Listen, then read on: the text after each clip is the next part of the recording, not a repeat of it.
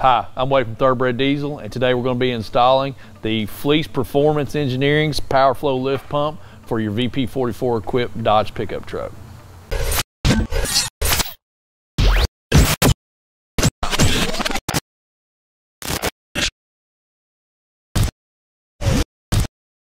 This is a full fuel sending unit that you drop in your tank for your 98.5 to 02 trucks. Machine top again. This pump design in here, this is a dual gear rotor pump, so you're going to flow plenty enough fuel with this design to support up to 800 horsepower. All right, this is going to come with a new fuel level sensor to put in your truck. So for you guys that have got your fuel gauge doesn't work in your truck, this is going to correct that problem, which is a really big advantage to this to me. Active fill technology on the bucket, so you're not going to have any more quarter tank issues with this. Really well made, really well designed. When Fleece first came out with the PowerFlo Lift Pump, you know, it came out for the common rail trucks, for the 6.7 trucks, and other platforms. And the first question that we had, because, you know, VP44 trucks, that's our niche, first question we had, when are you going to do this for VP44 trucks? So really thankful for the guys at Fleece coming out with this kit. Let's talk a little bit more about what you get with this. They're going to be replacing, with this setup, you're going to be replacing your stock fuel bowl. So we're going to be replacing it with this Fleece machine block. The Fleece machine block has got dual outlet ports, got dual sensor ports in here if you want to put a pre and post fuel filter sensor on here. You've got your fuel inlet as well. Really nice piece. Again, this is machined in-house by Fleece. They're sending a Donaldson P553207 filter. This is a filter and water separator combo. This is actually 3 micron filtration. Did a little research on this. Fleece took this to 3 micron filtration, so going to get a little bit better filtration with that filter itself. All A&N fitting, push to lock stuff to fit onto not only the pump but as the fuel filter housing as well. They sent a new O-ring seal, new seal for your tank, for your pump to go in the tank, which was a nice touch as well. All 1/2-inch fuel hose to take it from the fuel tank all the way to your VP44 pump. You'll actually be creating your own big line kit with this. And then our wiring harness. The wiring harness from Fleece is like a lot like the original wiring harness. If you have a in-tank conversion pump, this is going to pick its signal source up at the ECM. Then you're going to have a relay in here, an inline blade fuse, and then go back to the tank and hook up at your stock factory harness and then supply power to the in-tank PowerFlo Lift Pump. All right, so who is this for, and what do we do with this, and who wants to buy this? Today we're going to be putting on a 2001 truck. This is actually my VP44 rig. This is an unmolested truck. I don't have a lift pump on this truck, save for a stock one. Stock fuel filter canister, everything stock on this truck, no tuning, no nothing. Never been touched. This is going to be the first performance modification that's been done on this truck.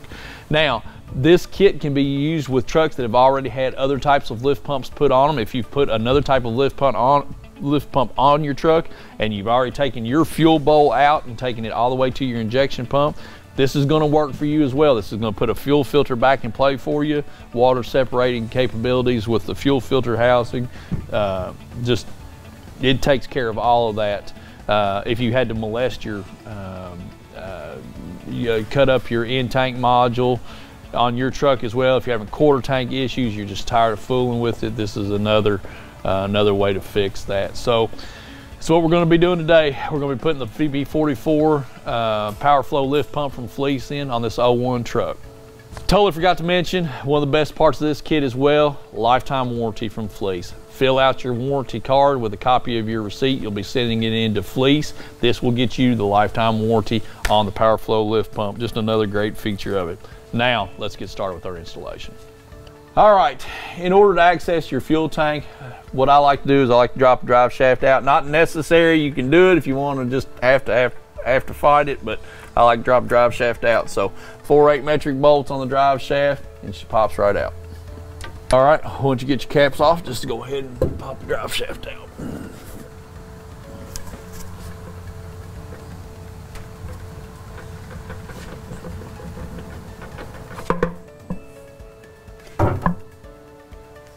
All right, next step on removing your tank. If this cross member is depending on your truck configuration, this cross member is in your way, you're gonna have to go ahead and take it out before you can take the tank down. So we'll go ahead and drop this cross member down. All right, before dropping your tank, you're also going to have to remove your filler neck hose and as well the vent hose here. And you can just slide these off the pipe. You can leave them actually attached to the tank, but just slide them off the pipe there. That's the way I usually do it. So we'll go ahead and work through this here. This truck's never been into before, so a lot of rust and whatnot. So just take your time and be aware of grabbing this, and can break it off at the filler net back underneath of the bed here at your access door for this. So just go ahead and pop off the vent hose and the filler hose. All right, there's both hoses off.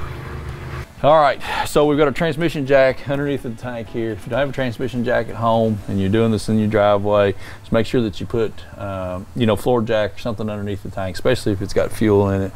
About a half tank fuel in this one, so it's going to be heavy and it's going to be awkward. So transmission jack underneath it here. We're just going to go ahead and loosen up the straps. Quick note on your straps: go ahead and hit these with penetrating oil before you loosen this bolt up. You really don't want to break that bolt off in there. That makes for a bad day for sure. So penetrating oil, take your time, and just go ahead and loosen your straps up. What we'll do here is we'll go ahead and run our bolts down while the tank is on the jack, and we'll get our straps flipped out of the way. And then what I'll do is I'm going to go ahead and put a strap on here, chain the tank up to where it can't go anywhere on the jack. All right, got the bolts out of our straps now. Ready to go ahead and take our straps down. What I like to do is just go ahead and pull these right off of the mounting stud. Your back strap on the Dodge trucks, you can actually get to the access port right here. Let's see, I don't know if Jimmy can see that. So you can kind of see how that strap comes out of there. Once it lines up, it just comes right on out. Same way with the front strap. What I like to do on the front strap is I like to lower the tank down just a little bit, kind of get it to where I can push the tank away from the side, and then I can get that front strap out. So what we're going to do now is we're going to go ahead and strap this tank to the to our jack, and I want to lower it down just a little bit. That gives me a little bit easier access to my fuel lines on the top. Got our tank strapped down here, chained down. We're ready to go ahead and start working on the fuel lines on the top. What I've done is I've dropped it down probably 4 inches just to give myself a little bit more access on the top. With a little bit of access on the top here, we can get to the sending unit just a little bit better. Don't drop it down too far because you'll break the sending unit out. You're replacing the sending unit anyway, but still you just don't want to bull in the china closet it. So we've talked about this before plenty of times on how to do it. These fuel lines here, they've got quick connects on them. So what you'll do, the little plastic quick connects, there's one on the top, one on the bottom as well. Get yourself a pair of needle nose pliers, pinch them together, and then pull your line straight off. You can kind of see the line configuration there. This is the pressure, this is the return. So you just want to push those in and pop them off. The return clip here, you're going to be reusing that on the new sending unit. So make sure you don't tear that up. Make sure you get that off correctly. Start with this one, start with the supply, pop it off, and then it gives you more access for the return side. So we're gonna go ahead and pop those lines off real quick. And then after that, the tank is ready to come down. All right, last piece of the equation before we take our tank all the way down is we gotta go ahead and get our electrical connector off of here. So be real careful with this, especially age of these trucks. A lot of this stuff you're gonna have to do, you're just gonna have to be careful with. So red connector, pop it out. I think I've got that enough. We'll know here in just a second. Yep, there we go. Save that for later because you're going to be making another connection right there. So we are ready to come all the way down with the tank now and work on getting our sending unit out. First thing I want to do here is I want to go ahead and get this quick clip off of here, because this is going to actually go back into the stock return line, and it's going to be used to make our connection at our Fleece sending unit. So to do that, you just have to get the ears past the locking collar. on this, which is kind of just delicate work, man. So just go through here and work that up, and it'll pop right off. You can kind of see how those collars are on there. So it just has to go, just has to come past this ridge. So what I'm going to do there is I'm just going to take this and I'm just going to go ahead and pop it back into the return line, which is the smaller of the two. I know you can't see that, but I'm just popping it back into the return line. You heard the clip there. So now when I get my sending unit on from Fleece, all I have to do is go ahead and pop it on. So these locking rings on the tanks, I use just a big strap wrench to pop them loose. Pretty easy stuff here. I like to have a blower nozzle handy, and once I make that once I've got it loosened up, I'll go ahead and gate compressed air, just clean out around this like so. Clean out around this, and then I don't have to worry about dropping in my fuel tank. So, and then you can do that as you're loosening up the collar too. When the collar loosens up, that's when the most dirt really gets wedged loose there. So I'll go ahead and spin that off. And then I will actually take the collar off of the tank completely, just like so. And then get my nozzle one more time and go ahead and go around it before I lift this sending unit out.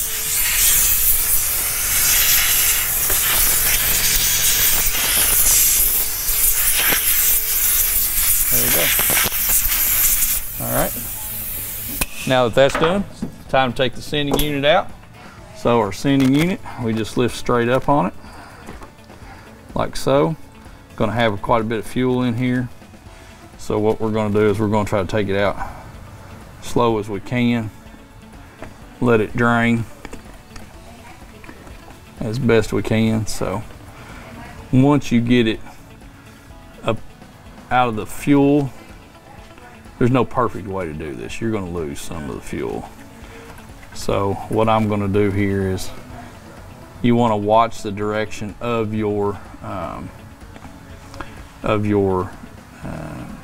float as well as you're picking it up. So try to make sure that the float, you're not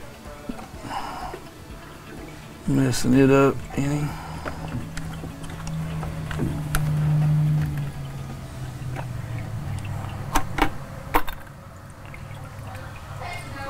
There, so again, there's fuel in here, so just take your time. I've got a fuel container down here, so I'm gonna go ahead and lift her on out. A little bit of prep work to do here before we start to install our PowerFlo sending unit here. First thing we're going to be doing is Fleece sends you a new O-ring for the tank side of it, which is again a nice addition here. We're going to go ahead and put that on the sending unit just to have it ready to go before we put it underneath the truck. You can orient it. You want the flat side of it to go against the top here, and then that way that will create your seal. And then you're also going to be putting your fuel level float on here. Let me grab that real quick. So your fuel level float comes in your kit, and as you can see here, what you're going to want to do with it is this end is going to actually go into the float itself, or into the canister itself, the card itself. Sorry, can't talk today. And then this arm will engage this little plastic thing right here. This is real easy to break, so just kind of be even with it as you're putting the pressure against it. Just kind of push it in, just like so. Should click in, and then that way your arm is parallel to a flat surface here. So that's got that done. This is going to have an AN fitting that is going to attach to it right here, which is going to be your pressure side. So what I'm going to do is I'm going to move the canister over here, get it out of my way, and then talk about our next part. Of all the fittings that you get, of all of the AN fittings that you get here, The 45 degree is what you're going to be you're going to go ahead and install into your 1/2-inch fuel line. I don't cut anything. I leave the whole fuel line together like this, and then go ahead and install my fuel fitting. Just go ahead and lube the fitting up just a little bit.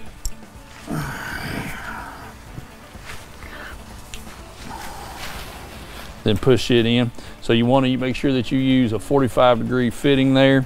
There are 2 more 45 degree fittings. Those are going to be used at the filter housing. Then there's a 90 degree fitting. The 90 degree fitting is actually going to be at the VP44. And the last piece to the puzzle before we start putting our tank together is go ahead and have your wiring harness ready. While the tank's down, it's going to be easiest for you to make these connections at the wiring harness while the tank is down. So now we're ready to install our fleece module. So we've got our float in, we're ready to go. We've got our seal on our sending unit again. So we're going to go ahead and just install this. Just make sure that your float clears the tank and you don't bend anything and mess it up. There's no calibrating that needs to be done here. It goes right in. Now, a word about the orientation of this. On your stock module, there was a part on the module that wasn't actually an orientation tab, I guess you could call it. So it was right here on the tank. So what I do is I just kind of look at where that sending unit was and then just orient my my sending unit back the way it needs to go. One of the cool things about this is on your old sending unit, the old sending unit actually has the lines kind of pointed backwards and then the electrical connector pointing forward. But now Fleece has lined all this up where everything is perpendicular with the frame rail. So once we have our sending unit down in here and where we want it, we're going to go ahead and call that good.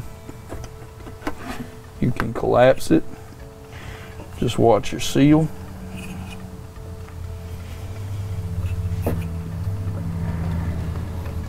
And then you're good to go. So you just want to check your range there, make sure you're good, and have your cap ready to tighten it down once you get it where you want it.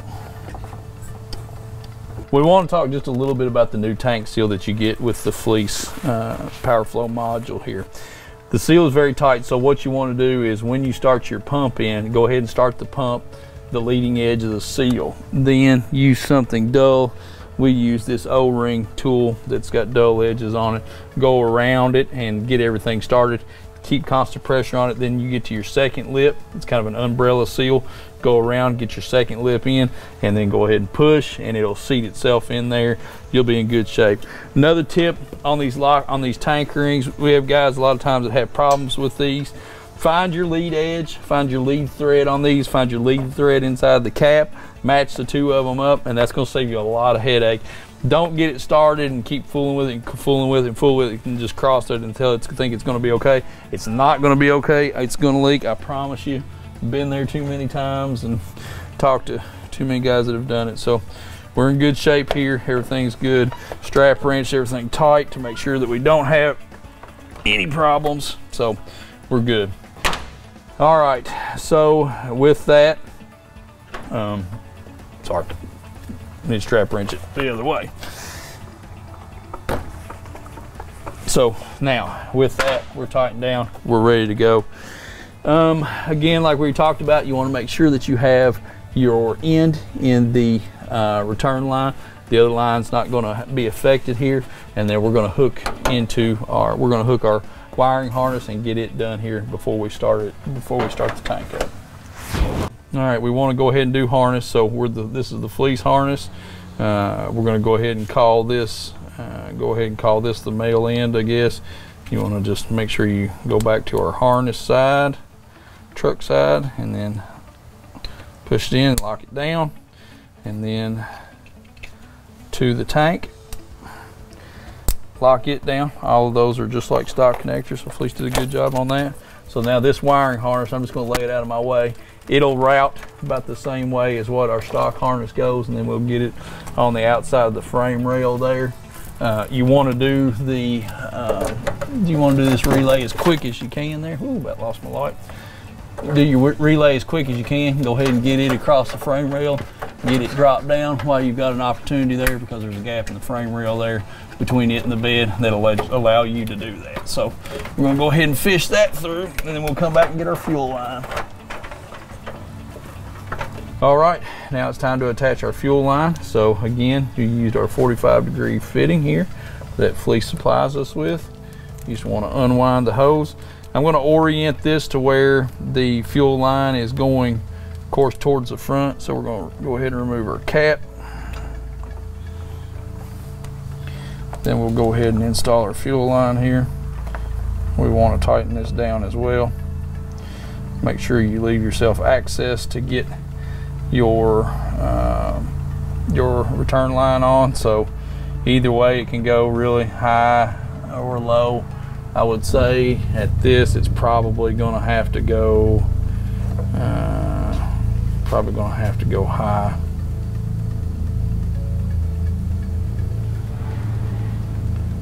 Yeah. Yep. So just had to look at it there for a minute. Actually, might be able to go a little bit lower here. So just looking at the way that's going to lay out, I'm going to go just a little bit lower and hope that I can shoot the gap there. So go ahead and tighten our line down. All right, we're ready to put the tank back in. And I'm gonna say this for the last time, I've said it a bunch of times, make sure that you've got the quick clip into the fuel return line and ready to go here. So we've got everything oriented up there. We're gonna just go ahead and we've got our wiring harness run down the frame.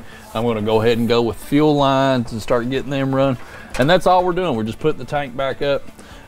This doesn't need to be filmed. You took the tank down, you're gonna understand how to put the tank back up. You're not gonna run into anything there. So what we're gonna do is we're gonna come back to you once the tank is up and we're running everything up the frame rail towards the engine compartment.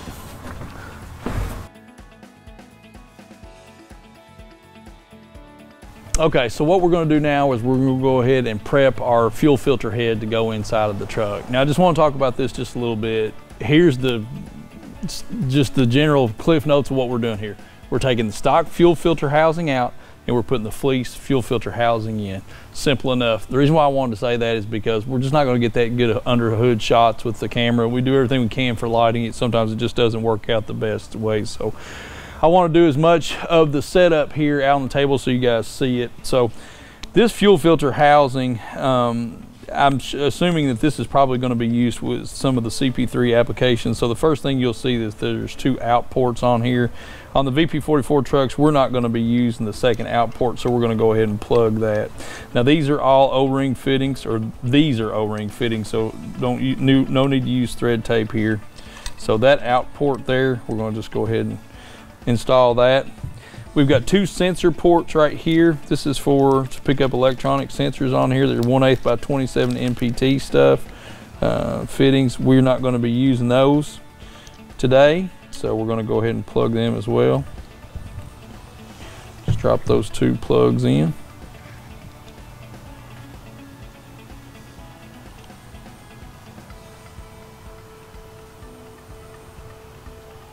Okay, now on the in and the out, so fuel in, fuel out, there's 3 more of these fittings left.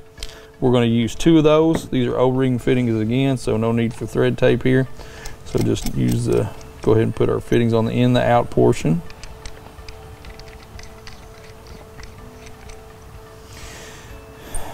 And then lastly, we're going to go ahead and prep the fitting that's going to go at our VP44.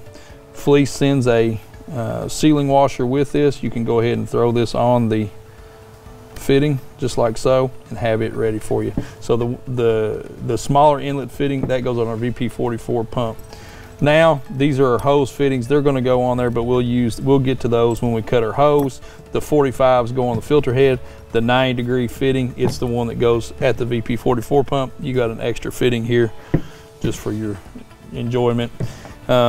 I don't know why a man wouldn't just go ahead and throw the fuel bowl or the fuel filter on here. The fuel filter comes with an O-ring. Make sure you put the O-ring on the stem there and install your fuel filter. So you'll be ready once you get it in engine bay. So there's our fuel filter housing set up. I'll tighten this stuff up and then we'll get started in the engine bay. Now it's time to take your stock fuel bowl out of your truck. Now, first thing, you're going to need 11/16 wrench. You're going to need a 10 metric socket to remove it. The stock fuel bowl in these trucks is really easy to remove. So to begin doing that, you're going to unhook the water and fuel light and the fuel heater. You won't have to worry about this tripping a light inside the truck because it will not come on.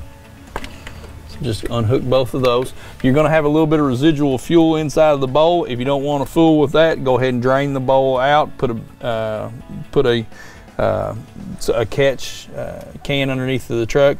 Drain the fuel bowl with the water and fuel drain right here. And you're going to want to go ahead and disconnect the fuel in line on the pump, and you'll see it coming from the fuel bowl. So your fuel in line on some of the trucks, on the like 2000 and up trucks, going to have a straighter valve at the pump. So we're going to go ahead and loosen that up.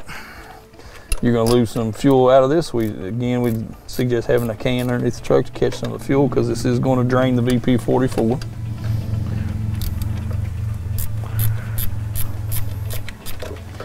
So we'll go ahead and get that out. Next, we're going to get the fuel in line off of the back of the fuel filter housing. So while I'm running this out, you can hear the fuel draining there. We'll go ahead and be removing the inlet line here on the back of the fuel filter housing. So it's on the very back. I know Adam's working to get a shot there for us, but it's going to be hard for me and him both to be in the same shot here. Good if you are. I'm good.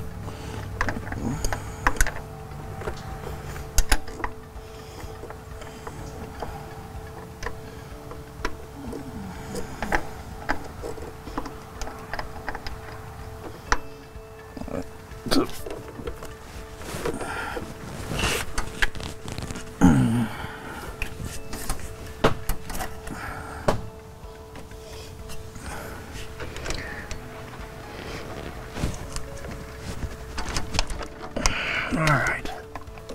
So now that we've got that loose, what I'm going to do is I'm going to go ahead and run this fitting out as well. So we'll come back to you. Don't need to watch me run this fitting out. It's in an awkward position anyway, so it'll take me a while. So I'll go ahead and run this out, and then we'll come back and show you removing the bowl. All right, we're going to go ahead and remove the two 10 metric bolts that hold the stock fuel bowl to the intake runner here. So just go ahead and remove those, and then we're going to just lift our, we're just going to go ahead and lift our bowl out. Keep this hardware. You will be reusing this hardware for the fleece bowl.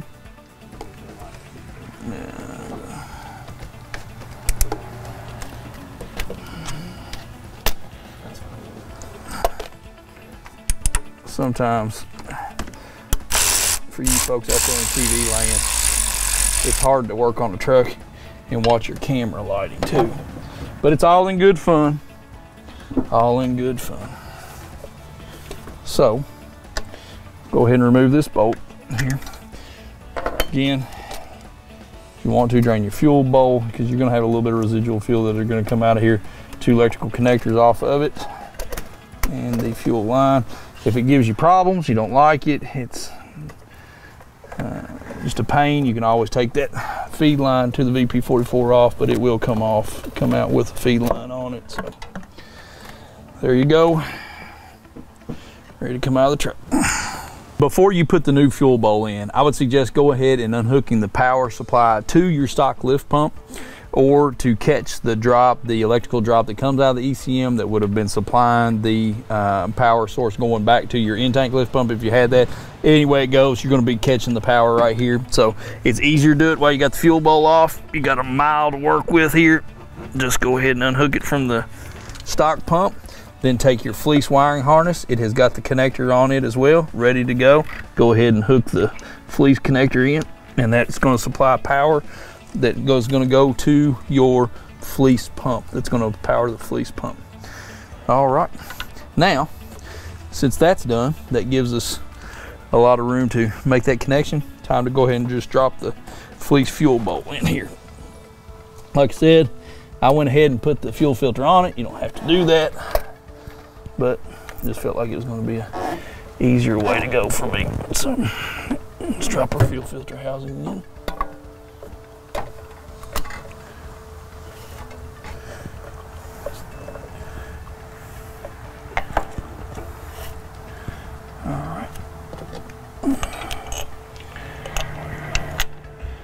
Drop our 2 bolts in.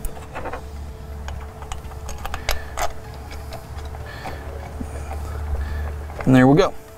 So we're going to tighten these 2 10 metric bolts down, and then we'll start routing our fuel lines. Now we're going to go ahead and start running our fuel lines. So first thing I like to do here is I'm going to go ahead and put my A and N fitting on it, and I'm going to leave this loose. For your oil level gauge, it's got a bracket right there that's kind of going to be just, it's going to be something you're going to have to work around. So I'm going to make that finger tight, and I feel like that's going to allow me to do this push to lock connection on this hose pretty easily. So I'll kind of eyeball that, get where I want to cut my hose. Sorry,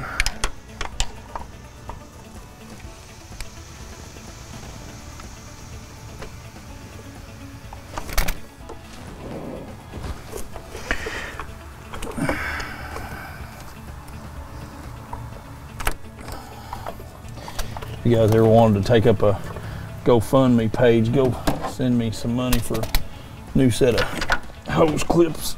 I know everybody's taking up money right now for my topside creeper cushion. But what we really need is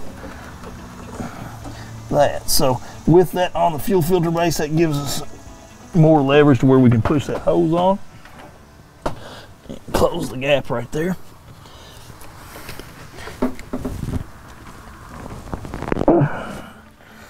All right.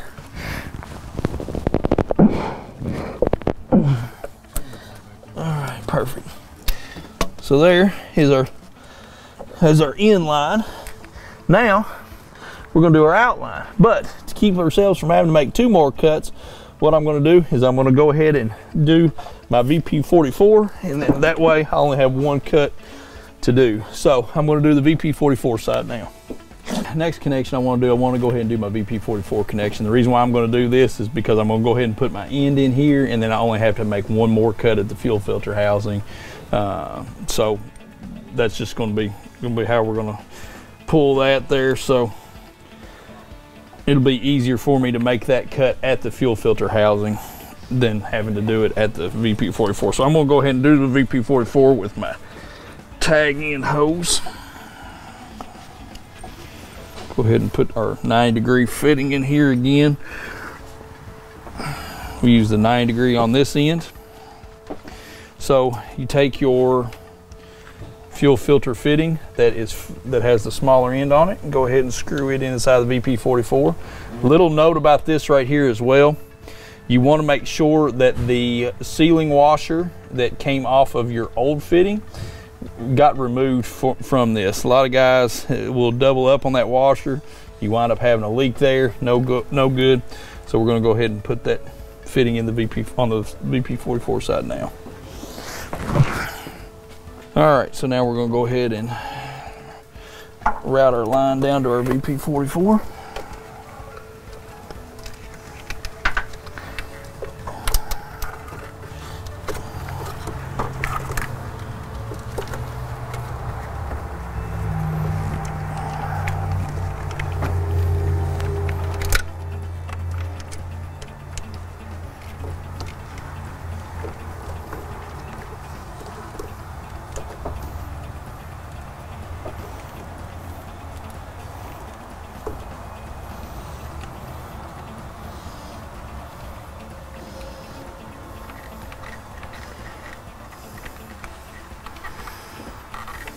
Okay, now once it is on the VP44, I like to bleed from the return line bolt, so I'll go ahead and tighten that when I'm ready.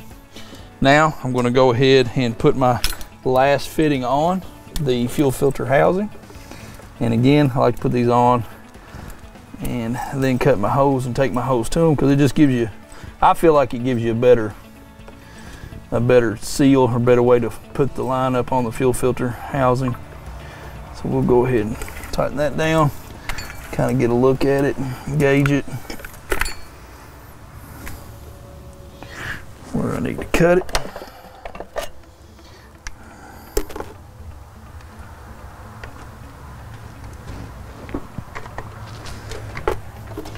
All right, plenty of hose for you long bed extended cab guys. You're gonna have plenty there, so all good, nothing to worry about. So what I'm gonna do there is just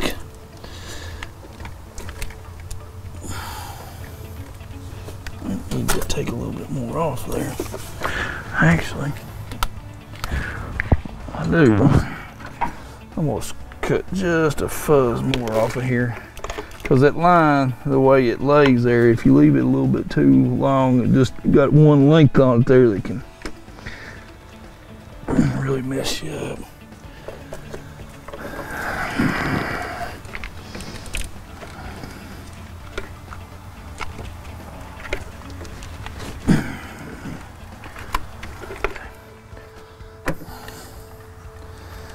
All right, so yeah, we're gonna go ahead and shove this fuel line on.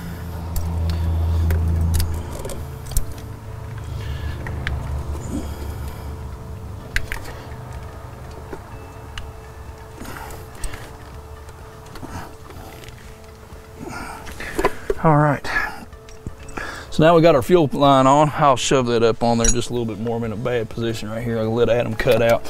So I'll put this fuel line on a little bit more, then I'll go through and tighten up all my fuel fittings. All right, now it's time to work on our electrical side. So what I like to do here is I like to try to orient everything behind the brake hydro boost, because what that does is that keeps it out of the steering shaft as well here too. So this drop here, I put this on at the, I had an extension drop at the ECM. I'm gonna change that, I'm gonna change that drop out. That's not something you guys need to worry about. But I like to orient it on that side of the brake booster. It keeps it out of the steering shaft, so I don't have to worry about it getting caught up in the steering shaft. And what I'll do here is once I get done, I'll take my relay and I'll zip tie it up there.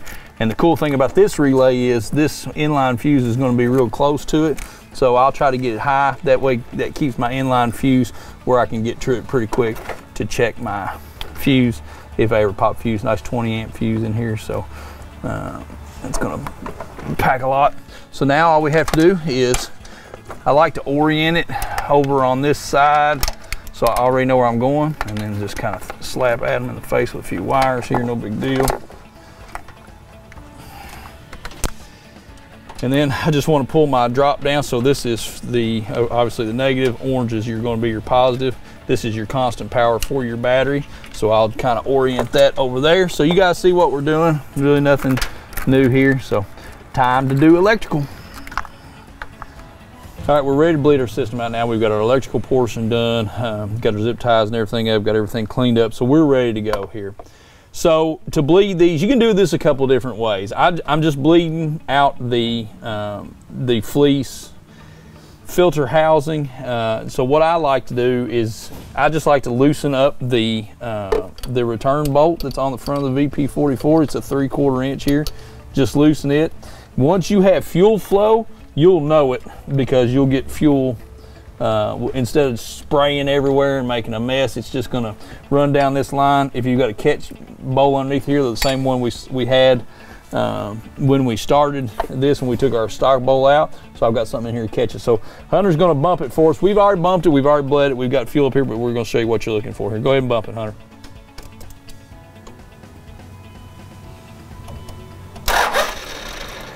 So you can kind of see the fuel there. So we got her bled. Now hopefully, and this isn't always going to be the case, hopefully we're going to get it running truck here and we're not going to have to bleed them at the injectors. But if we have to bleed on the injectors, not that big of a deal.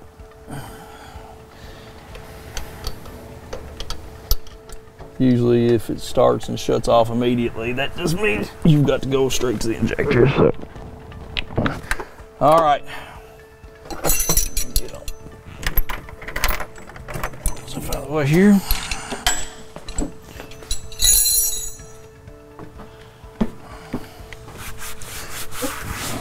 All right, Hunter, go ahead and fire it up.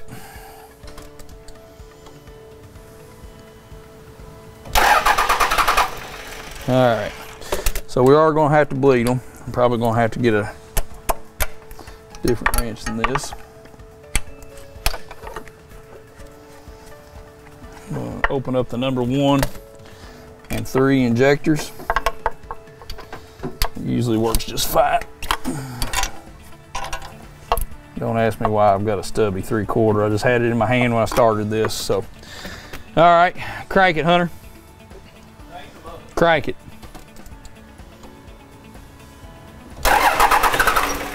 Keep cranking.